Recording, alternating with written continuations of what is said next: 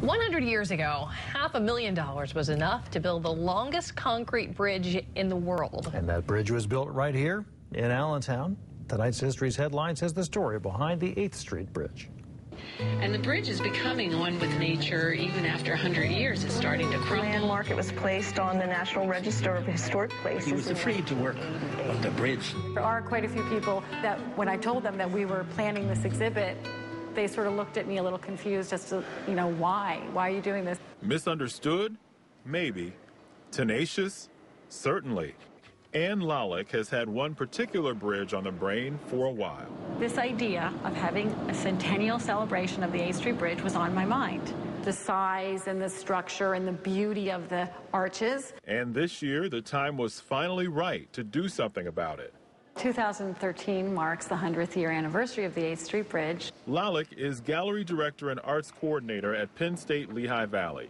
She has spearheaded a new interactive exhibit that's all about one of the Lehigh Valley's most recognizable structures. So many artists historically were inspired by the bridge. Nearly 30 of them are represented here.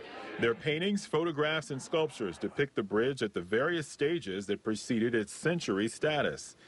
Getting the collection started was easy enough. All Lalick had to do was raid her own home.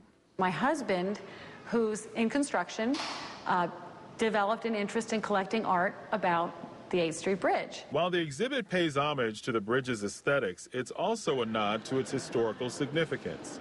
The building of that bridge, I think, was pivotal in the growth of the Lehigh Valley. It was the longest concrete bridge in the world. General Harry Trexler and his Lehigh Valley Transit Company are credited with coming up with the idea for the bridge as a way to extend their Liberty Bell trolley line to Philadelphia. Planning began in 1900, but it took 13 years for those blueprints to come to life.